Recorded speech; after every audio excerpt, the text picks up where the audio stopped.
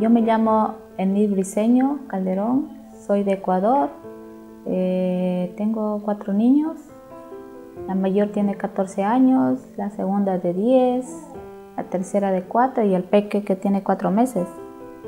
Yo soy nueva de aquí, de este centro, que me he enterado de una amiga que la canguruteca está muy bien para los peques, se vayan adaptando así ya para ir a la guardería luego o al cole, y está muy bien.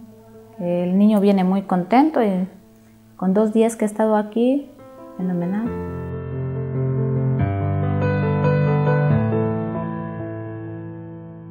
Como tengo unas horitas de trabajo con una señora mayor, entonces con el peque no lo podía llevar al trabajo. Entonces, como voy una vez a la semana, y aquí al niño lo puedo dejar una vez a la semana, unas 3 horas, 4, y eso es lo que yo necesito. Y ayer ya empecé y lo he dejado y se ha portado muy bien el niño.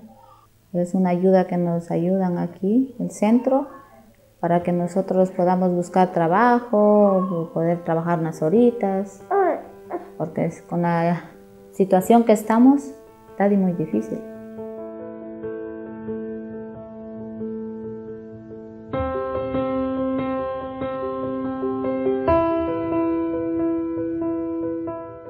Cuando yo vine, estaba en eso de la peseta, yo en esto de la peseta no entendía nada.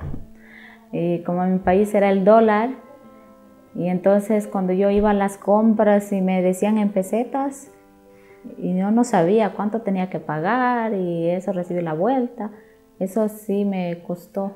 En los primeros meses me costó la adaptación porque no estaba rodeada con mi familia, estaba sola con mi marido. Mi primera hija me tocó dejarla ahí en mi país, muy pequeñita, la dejé con 1 añito. Entonces me costó, fue muy duro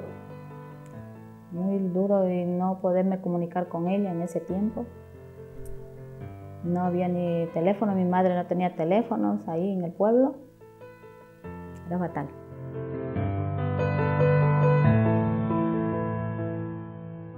Ha ayudado muchísimo, al menos a mí me han ayudado y me siguen ayudando.